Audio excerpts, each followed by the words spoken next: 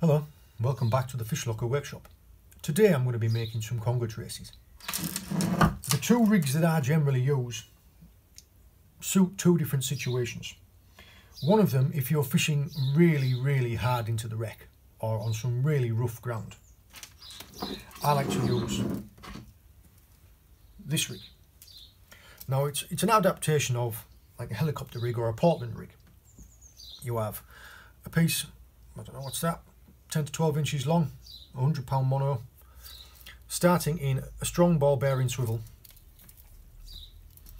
ending in another strong barrel swivel, but with just a weak, everyday, like shore fishing, snap link to your lead. And then between these two beads, sliding on here, we have a trace of 1.5 to 2 feet, not very long at all, 200-pound mono, ending in a 10-0 Cox and Roll meat hook. Now these hooks are fantastic. You could pretty much anchor a boat with them and they hold their point excellently. The reason why I use such a short hook length is because when you're really hard in the wreck, you want to feel as soon as that fish picks up your bait. Whereas if you're using, say for instance, the other type of rig that I like, which is just a general sliding ledger rig like this, often what can happen is an eel can pick up your bait and just sit there. And until it starts drawing line through your lead, you don't feel a bite on a rod tip. Whereas with this, because you're sitting pretty much solid like that, any little tug, you feel it straight away. I've found that I lose less gear with this in the hard ground and in the wrecks than the sliding ledger rig. This is a fantastic rig for fishing for conger eels, don't get me wrong. Simplicity is perfect. When you're fishing, when you're anchored up tide of a wreck and you're fishing onto clean ground or not really rough stuff, but just outside of the wreck and you're drawing the eels out of the wreck, this is perfect. This will be my rig of choice every time. But when I'm really fishing amongst the hard stuff, it's this one. Now, the reason why I have a weaker snap link in there is because I've found if I use mono as like a rotten bottom as a weak link, often when you've got a fish on and it's thrashing around, this just breaks off when it's mono. Because this is a 100-pound mono, because my leader's 80-pound mono, because my braid's 60-pound, I've found that if this gets stuck in the bottom, this is weak enough that I will be able to break it out. So it's like a strong weak link, if that makes sense. Also, you will notice that I have a little bit of rubber tubing here and here. Now on here, that is simply to cover up the tag end. I like to leave a little bit of a tag end just in case the knot decides to slip a little bit. But if I left it out like that, what would happen is whenever the line came caught, it would just get caught around in your tag end like that and you would cause tangles. So a little bit of rubber tubing slides on there, keeps that nice and tidy. The rubber tubing that I have around the hook here, it not only keeps the tag end tidy as with the top, but when you have a little bit of lumi tubing here, not only does this glow in the dark, so it's added attraction, but it's added abrasion resistance as well. Now ling and conger eels, as you can see here, they do tear it up a little bit, but I would rather they tore up the rubber than tore up the trace. I'll show you how to make each of these rigs individually. I'm just going to run through the reasons why and the benefits of before that. With the sliding ledger rig, all I have, generally, on my leader, I'll run 2 beads and a little zip slider. Now, there's dozens of different types of these zip sliders around. You can get Get big ones, you get small ones. I've found that these Cox and Roll ones are great.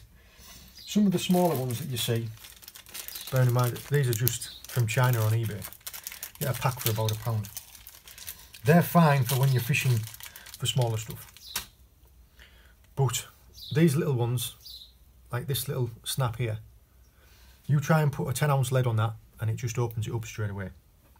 And also, the holes in them, I'm not sure if you can see, aren't really big enough to hold a heavy mono.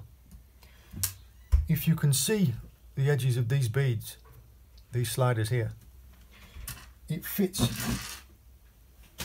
a beading perfectly, like that.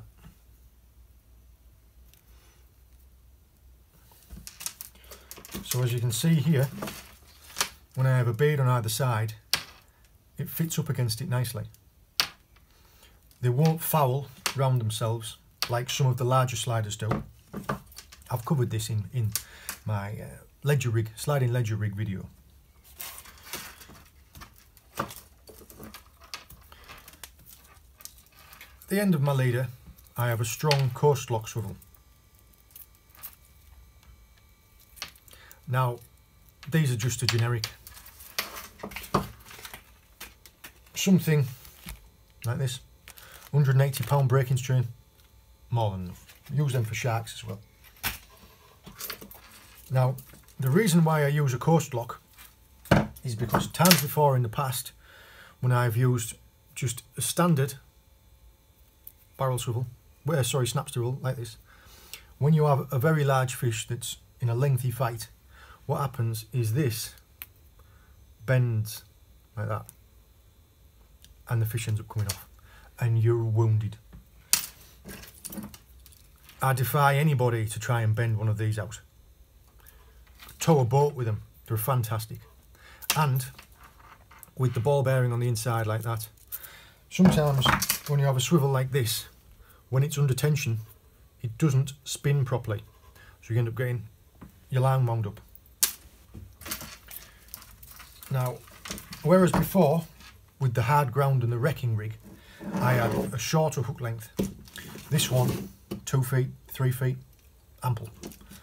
But again, using a little bit of Lumi strip as a protector. Again, 10-0s. Now, I like 10-0 for conger, just as a general standard. But when they are being very finicky, I find you can almost size down to like an 8-0. I know some people that fish 14-0 through, and they do catch fish. But these are fantastic. Now, when it comes to your hook lengths, as you can see, all I've done is I knot them. Some people do choose to use crimps, like this. Now, they work fine as well. All you do is a Flemish eye to a crimp. I'll show you that here. This end's already made up. There's your Flemish eye and your crimp. This is, I think this is £300 mono. All I would do is thread your crimp on, take one of your hooks,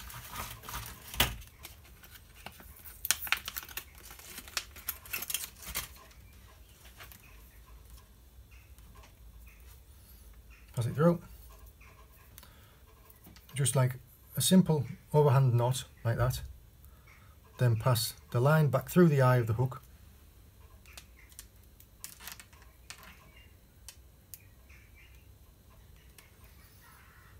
like that, then go through the loop again. Then all you need to do is just gradually slide the loop down.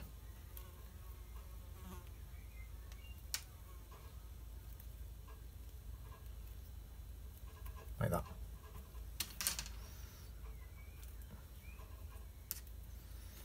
Then take your crimp,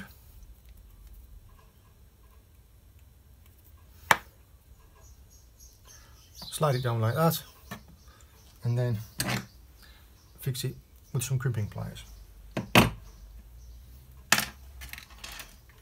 Whereas the knots that I use if I'm going to tie it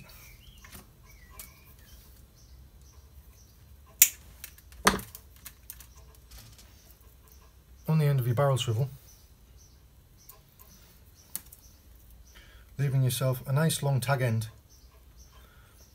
Just a uni knot.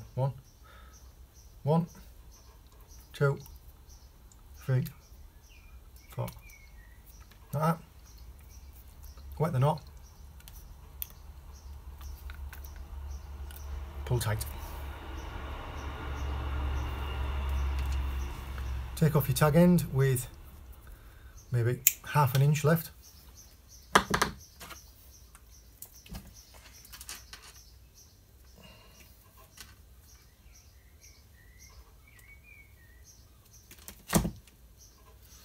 Thread on your 2 little bits of loomy strip, your little one for your swivel, the bigger one for your hook.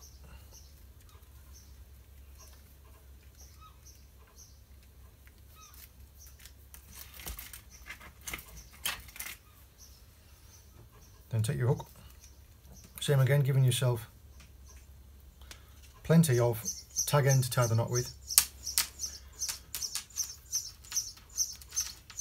Make a loop and through 4 times. 1, 2, 3, 4. Moisten the knot and pull down. And again, ½ an inch of tag end. Right, that's tied now. But as any of you will know, if you're tying knots in heavy mono, they do slide a little bit. So what's best to do, if you link it over like that, take a strong glove. Now with the hook pointing away from your face,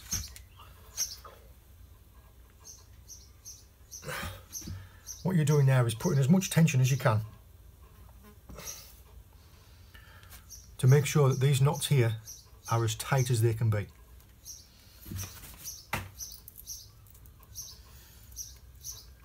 And all you do, moisten it a little bit,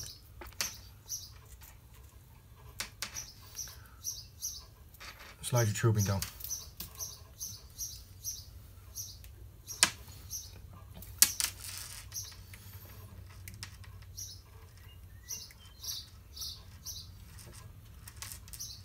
There you go.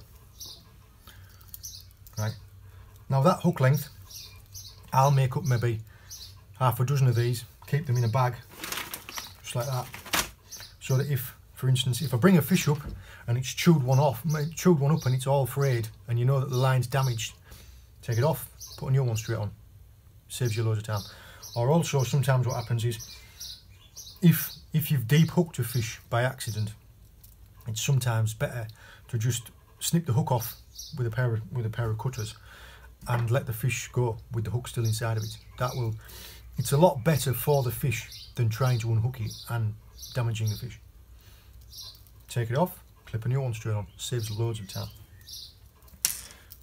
What I'm going to do now though is I'm going to show you how to make this into this. The components that you'll need for that are here. First of all, we're using a £100 mono.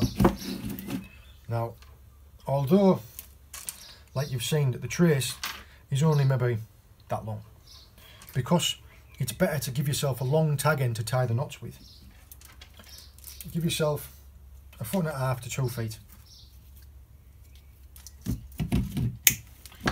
Now for this, I really like this line. It's really strong. Fantastic for abrasion resistance as well. Right, onto one end, this is going to be the bottom end. Simple Palomar knot. Like I said, plenty of tag end.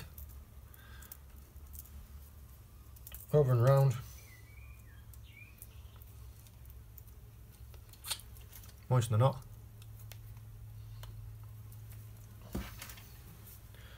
I am running through these knots quite quickly if you were unsure of any of them, have a look in my how-to playlist. Each of the knots that I use will be explained, and there's a video of how to tie each one. Right, so this is going to be the bottom of the trace. First, slide a bead. I quite like these loomy beads because I find that they're softer than, say, for instance, these ones. And I don't know how much difference it makes, but they're glow in the dark. Right, that's the bottom. The trace that you've just tied, slide that on. Slide one more bead. And then at the top, it's going to look like this for now. You want your trace to be possibly this long at your top. You want a strong ball bearing swivel. Again, you can pick these up in packs.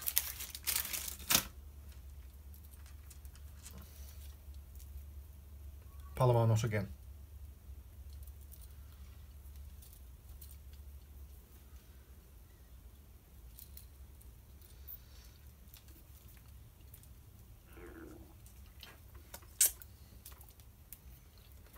It really is important to moisten the knots before you pull them tight, especially when you're using mono, because when the lines tighten up and rub together, it creates friction, which heats up, which damages the line.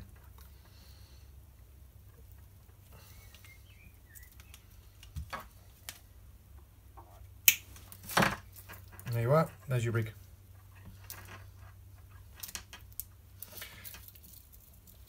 Now onto the bottom, all I do is connect a little one of these.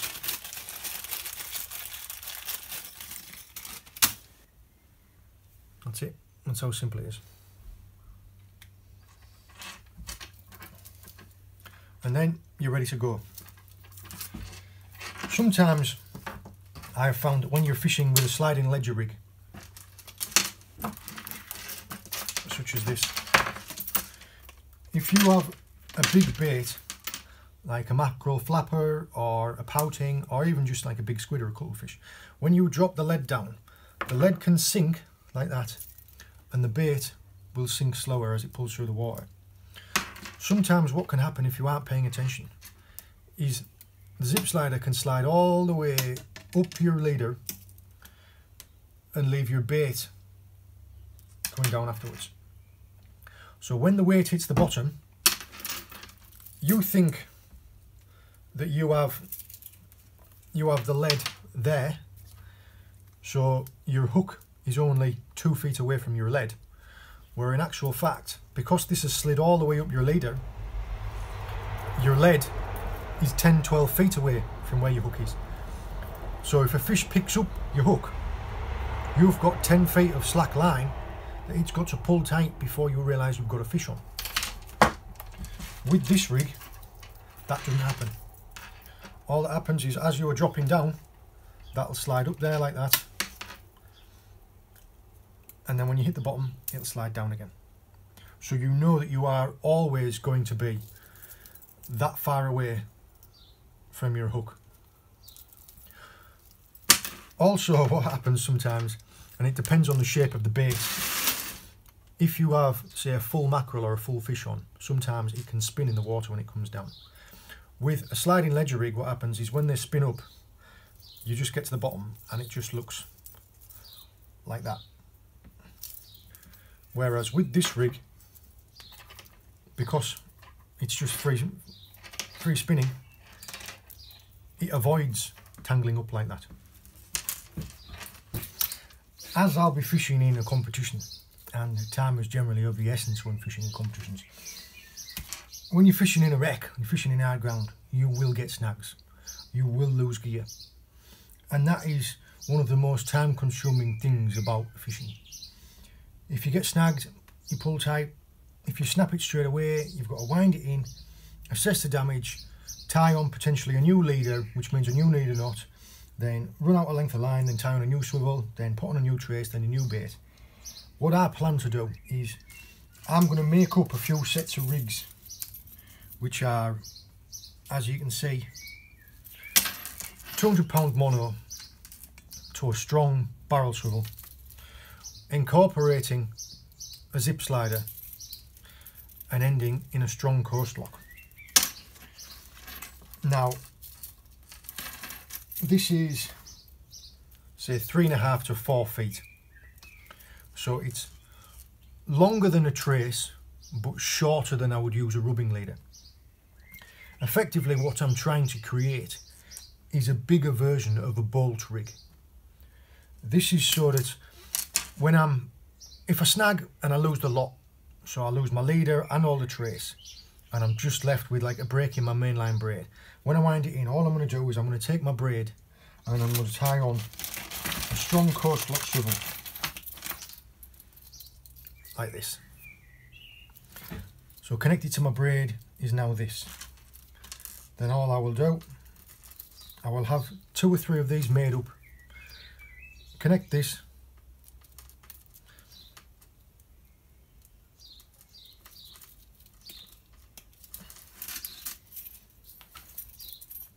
then connect one of my pre-made hook lengths,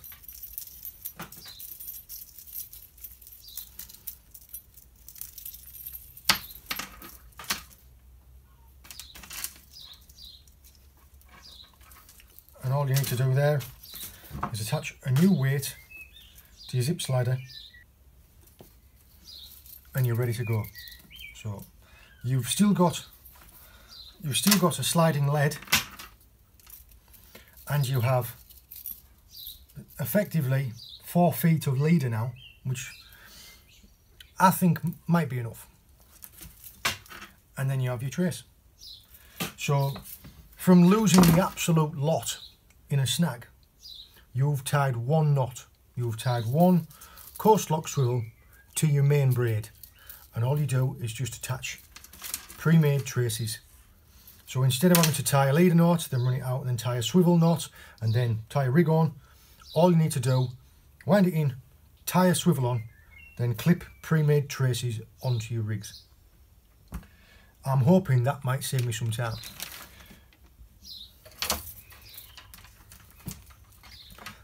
Sliding ledger rig, as simple as you can get. Coast lock to a simple hook length.